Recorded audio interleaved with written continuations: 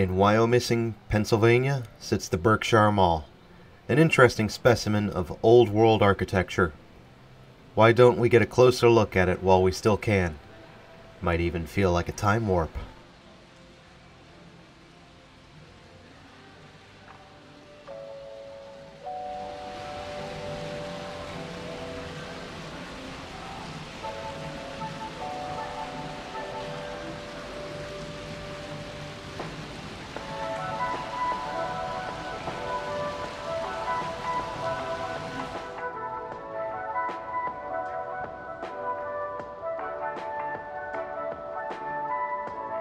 Berkshire Mall's plans can be traced back to the 1960s. With Sears committing to the major department store of the mall, construction would officially kick off in November 1968.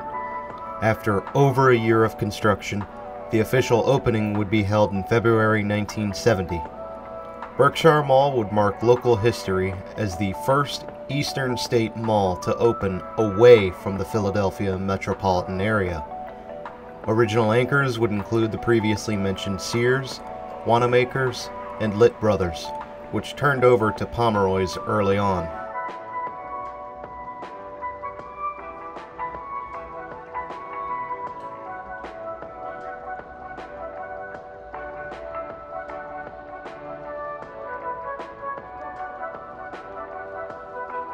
The Goodman Company, the original developers of the mall, would sell the mall off in 1985 to Equitable Real Estate Management, and by now, the mall would experience some minor updates. Fountains in the center court of the mall would be removed, and a second-level food court would be established in December 1989, known as the Terrace Cafe. Before then, the space was referred to as Lamppost Lane, which was host to a modest setup of a restaurant, uniform shop, and a craft shop.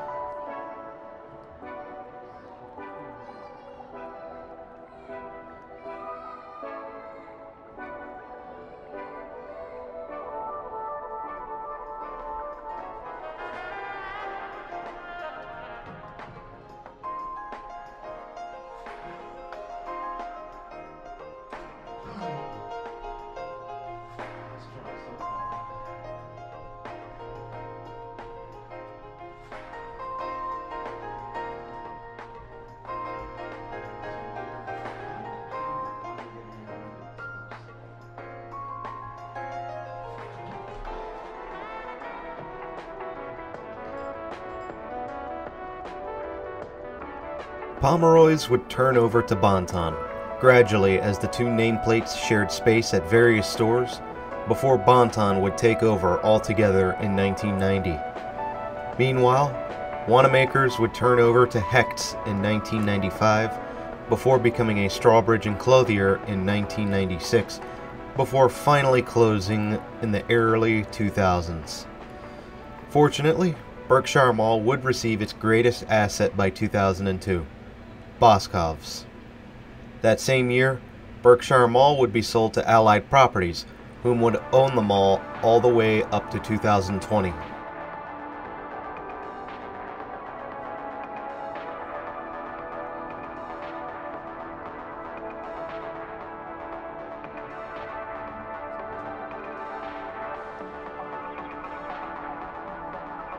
Berkshire Mall was home to, I guess you could call it, a series of unfortunate events over the 2000s and 2010s. In November 2009, a fire had broken out in a display window for Victoria's Secret.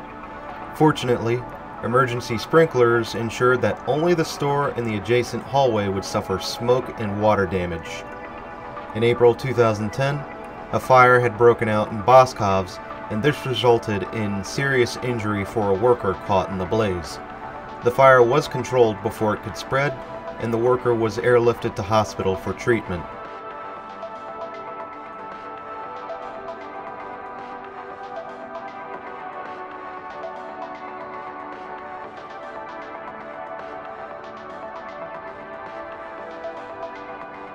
Continuing with these events, January 2011 would see a mall patron who was not paying any attention, and they had bumped into the fountain and fell over into it.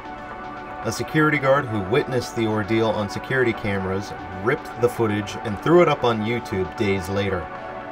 After it had gone viral and received international attention, the security guard responsible for the incident was tracked down and swiftly fired from their job. And finally, in 2014, an early spring storm had brought forward hail, which rained down upon the mall.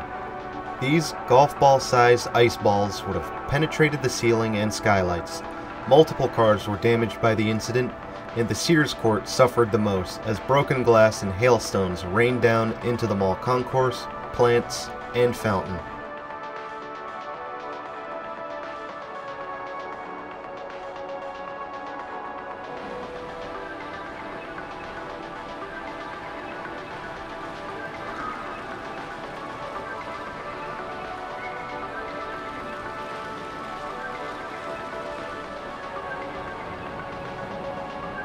A lifetime ago, you would have seen this fountain and bridge set up in multiple malls spanning over at least 3 states.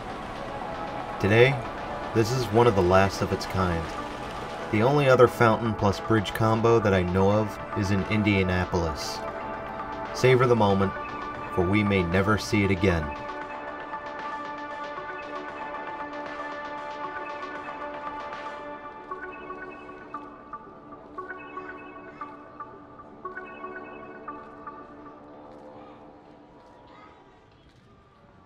August 2018 would see Bon-Ton close its doors for the final time as the company went under due to bankruptcy.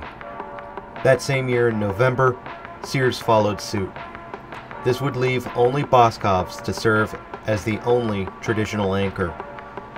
However, a number of junior anchors and big-name stores would remain, keeping this mall viable as a destination, for now at least.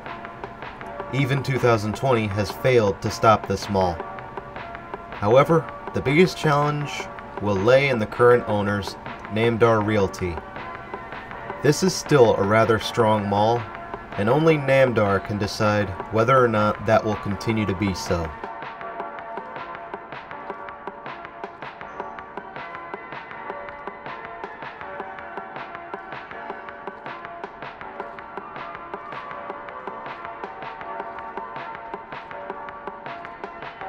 Would you believe me if I said I never heard of this mall until 2018, and that I never visited until 2019 when I collected this footage? I have to ask myself, why isn't this mall better known among the mall enthusiast community? I mean, right now, unless renovations are underway, most of this is still intact as of the making of this video. Now, granted, last I heard, the fountain by Sears is now dry, and the bridge has been roped off for safety reasons. Safety with like 15 quotation marks. However, that said, you still have everything you see in the video here. The fountains, the tiles and seating area, the Doom-style Hexagon floor, the food court neon that looks like cleverly set bug zappers, the elevator, the customer service desk, even the color scheme of those things. This place is freaking awesome. And if you can't tell, I like it a lot.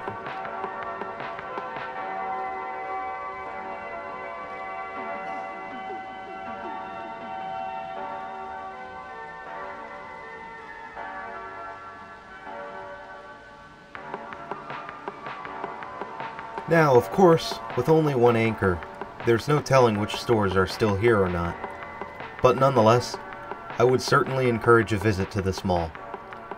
This should be on everyone's list to visit. It's lively, both in terms of population and aesthetics. Even the outside looks pretty good. I wish I could say more about the mall, but we are already through to the end. What did you think about this mall? Don't you want to come see it for yourself now?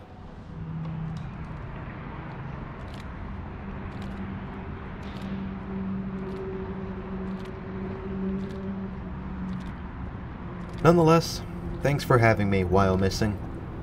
And until next time, this is Doomie Grunt, wishing you and the Berkshire Mall farewell and good luck in the future.